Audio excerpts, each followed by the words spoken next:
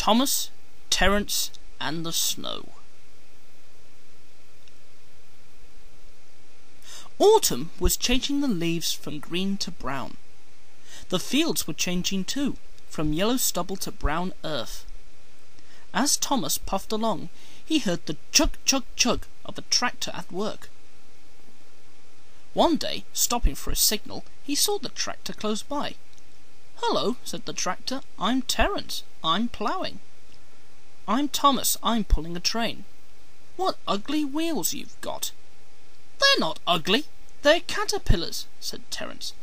"I can go anywhere. I don't need rails." "I don't want to go anywhere," said Thomas huffily. "I like my rails, thank you." Thomas often saw Terrance working, but though he whistled, Terrance never answered. Winter came, and with it dark heavy clouds full of snow. "I don't like it," said Thomas's driver. "A heavy fall is coming. I hope it doesn't stop us." "Pooh!" said Thomas, seeing the snow melt on the rails. "Soft stuff, nothing to it." And he puffed on, feeling cold but confident. They finished their journey safely, but the country was covered, and the rails were two dark lines standing out in the white snow. "You'll need your snowplough for the next journey, Thomas," said his driver. "Pooh! Snow is silly soft stuff. It won't stop me." "Listen to me," his driver replied. "We are going to fix your snowplough on, and I want no nonsense, please." The snowplough was heavy and uncomfortable, and made Thomas cross. He shook it, and he banged it, and when they got back it was so damaged that the driver had to take it off. "You're a very naughty engine," said his driver as he shut the shed door that night. Next morning both driver and fireman came early and worked hard to mend the snowplough, but they couldn't make it fit properly. It was time for the first train. Thomas was pleased. "I shan't have to wear it. I shan't have to wear it," he puffed to Annie and Clarabel. "I hope it's all right. I hope it's all right," they whispered anxiously to each other. The driver was anxious too. "It's not bad here," he said to the fireman, "but it's sure to be deep in the valley."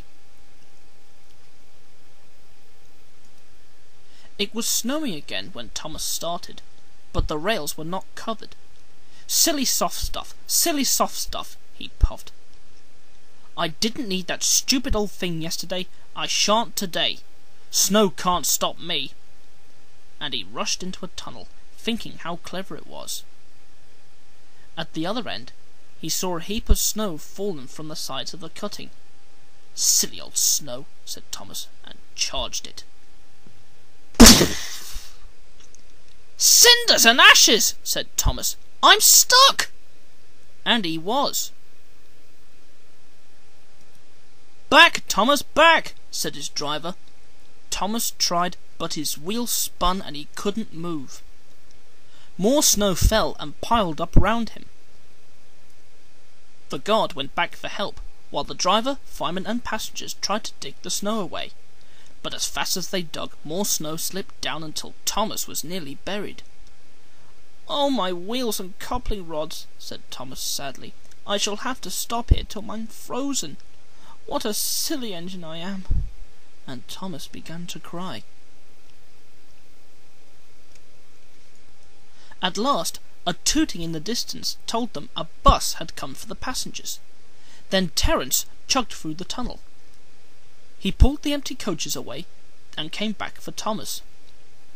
Thomas's wheels were clear, but still spun helplessly when he tried to move. Terrance tugged and slipped and tugged, and at last dragged Thomas into the tunnel.